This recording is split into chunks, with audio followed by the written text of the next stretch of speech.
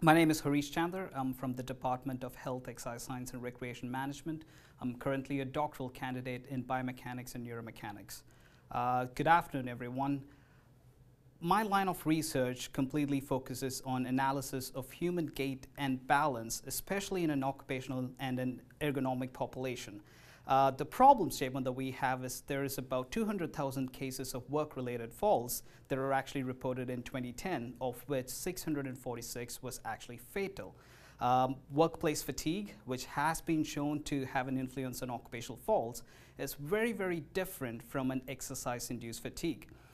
Exercise-induced fatigue are high-intensity workout over a short duration of time. But whereas the work-induced or the workplace-induced fatigue is a low-intensity workout expended over a prolonged period of time.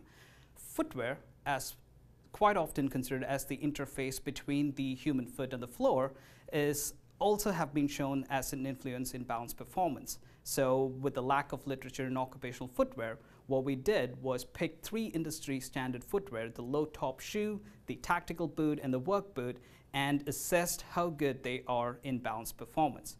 We found healthy participants and we made them walk for 4 hours continuously without any break to mimic an occupational environment.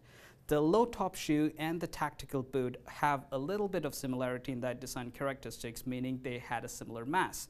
The tactical boot and the work boot had a similar design characteristic, meaning they had a high top elevated boot shaft.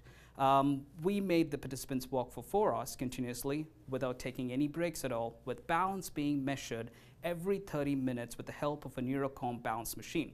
So what we did next was exported the data out, did some fancy mathematical calculation, and we ended up with a dependent variable, something called as a postural sway. Postural sway has an inverse relationship with balance performance, meaning the greater the postural sway, the lower the balance performance is. So what we ended up finding was over the 4-hour period of testing, starting from the pre-test to 240th minute, postural sway increased significantly. And especially significant differences in postural sway was actually seen during the 3rd and the 4th hour of testing periods. This could very well be attributed to the increased amount of workload being placed on the human body.